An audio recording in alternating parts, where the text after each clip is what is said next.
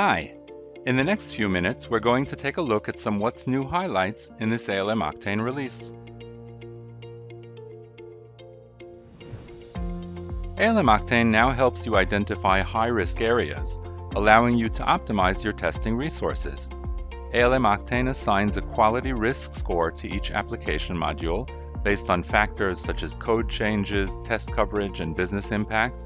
With the scores, you can focus on the modules that require attention to mitigate their risk.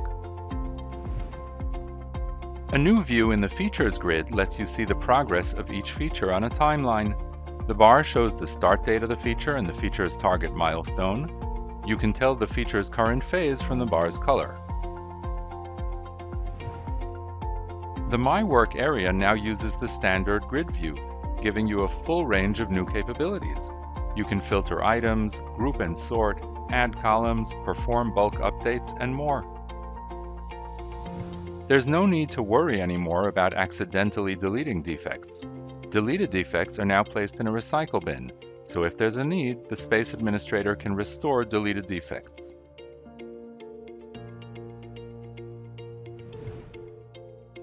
Moving over to the release processes area, you now have a second type of quality gate criteria, query criteria.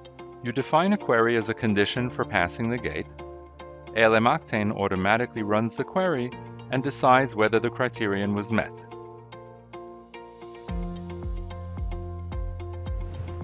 You can now track branches related to backlog items to see their impact on release and build quality. For example, if you create a custom branch to develop a feature, you can check commits and pull requests in the branch and verify whether the branch was merged.